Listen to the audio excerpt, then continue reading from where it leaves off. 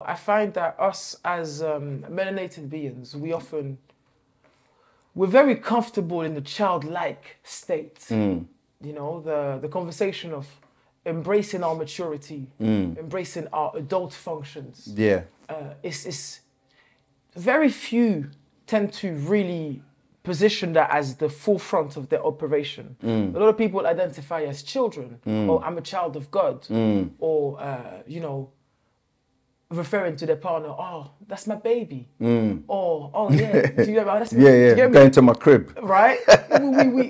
we perpetuated this childlike state. You got to grow up at some point. Got to grow up at some point. Take on responsibility. That's what to be God means. Because a God is someone that is in control or that is taking on the responsibility. And you said about the mask is slipping off.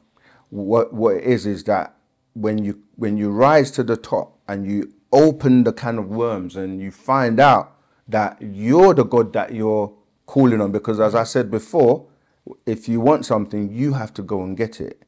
But the thing is, when you tell somebody you're God or goddess, in case of a female, it's like, okay, what does that mean? What does that mean? That means now you have to take on the responsibility of healing the sick, providing the jobs. Make the miracles. Make the miracles.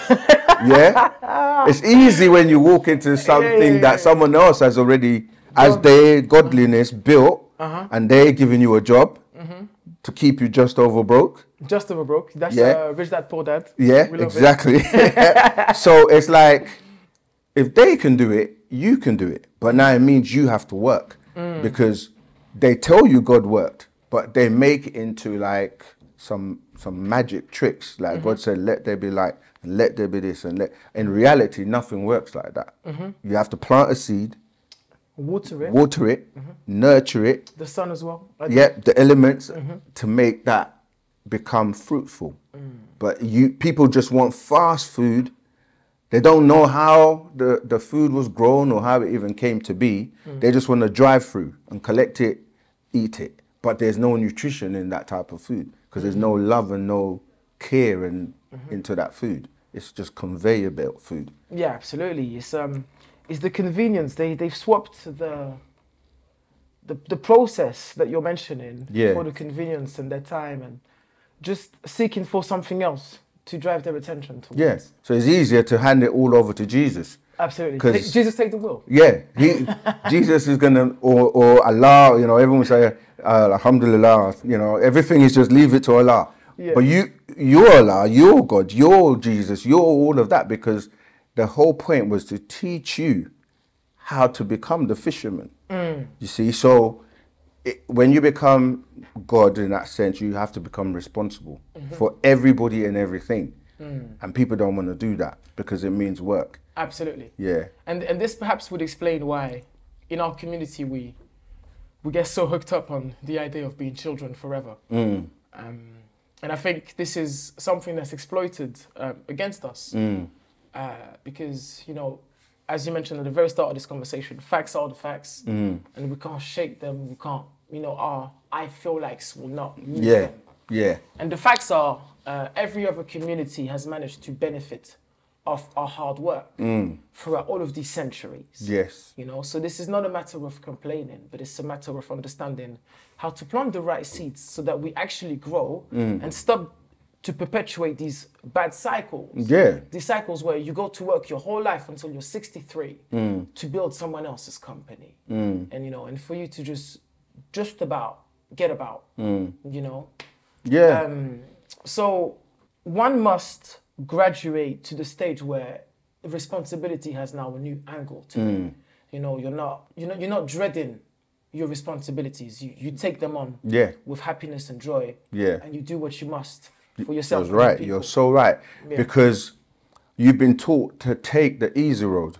Yeah. But as you say, you go through stages, you know, you could be in nursery, then you go to primary school, secondary school, then you might go into college and to university, and, you know, you can continue learning. And if you're in the state of remaining a baby, you always want to be fed. You do. Spoon fed, you know. So like you say, you're not going to graduate to the point of relying on somebody else. And one of the sayings that our teacher, Dr. Malachi Z. York, uses, he says the helping hand that you're looking for is at the end of your arm.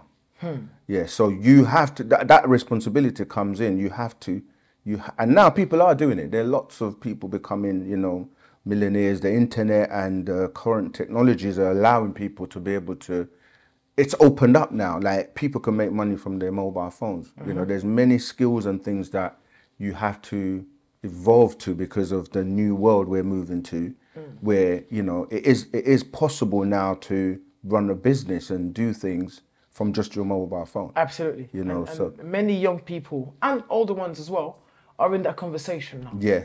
So the times when you go to university and you come out and there's a job waiting for you for life, those days are over. Yeah. And the thing is that now you're coming out with debts because you have to get loans to even go to university. And you know, the knowledge that you can get on the internet and just get from you just sitting at home with a computer, you can do so many things. Absolutely. But like you said before, it just goes back to this thing of, are you going to get up and do for yourself? And ironically, what people call wealth in the West is all built on things from Africa anyway, which will be the resources, where God, Allah, whatever creator you want to use, put all that resource in Africa, the gold, the platinum, the oil, the silver, the uranium, the cobalt. And this is what the West are using to be flourishing and making themselves look wealthy. But absolutely, yet you've got it under your feet as a Melanite, as an African. But we just don't know how to grow up, organize, and make use of those resources. And this is where it's got to be. Africa's the next frontier. Absolutely. Chinese are in Africa. Everybody's going to Africa, you know, because they realize it's the new economy. It really is. Yeah, it's growing. And so, yeah, we are getting to a point where people are starting to realize that they've got to take responsibility, come out with inventions, come up with new things, and yeah, produce instead of being consumers. Yeah. Phenomenal.